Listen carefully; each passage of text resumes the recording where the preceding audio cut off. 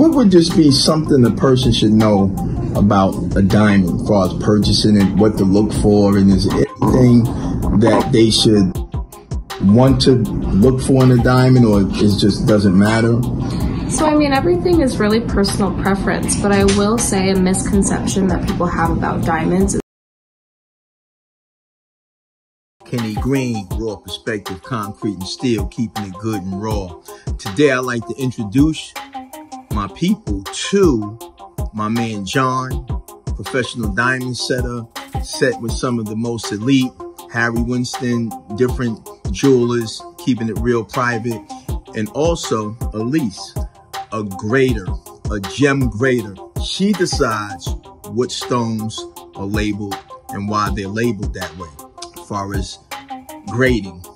Also, I like to talk about the natural diamond and the man-made diamond, and I got a professional to explain and drop it.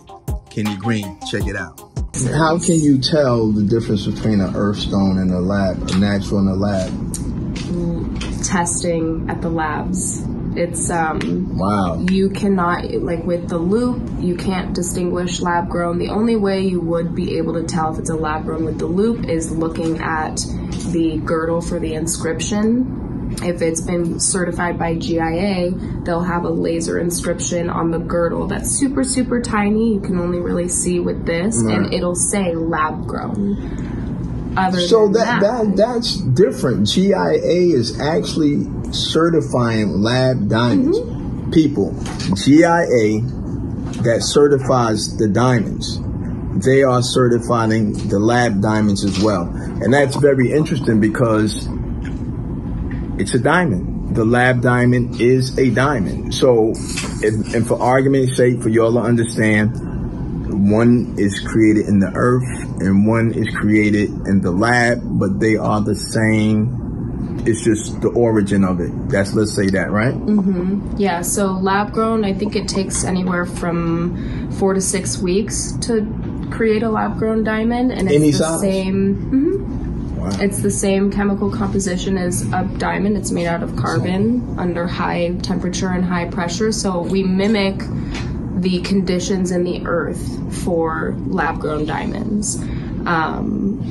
And lab-grown diamonds tend to generally have like a nicer clarity and a higher color because it's something that we can control. So we make everything in-house. There's nothing that goes outside this office. This is the first and last place that the idea starts here and the finished piece leaves from here.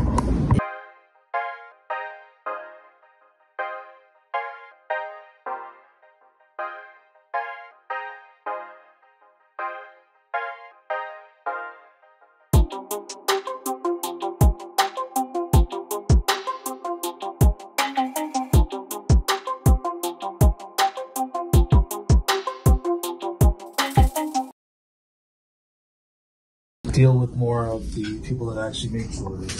Right. The jewelers that actually make it.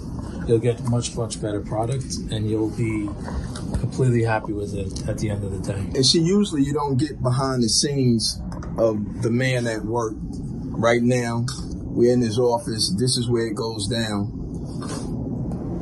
These machines are what he works with.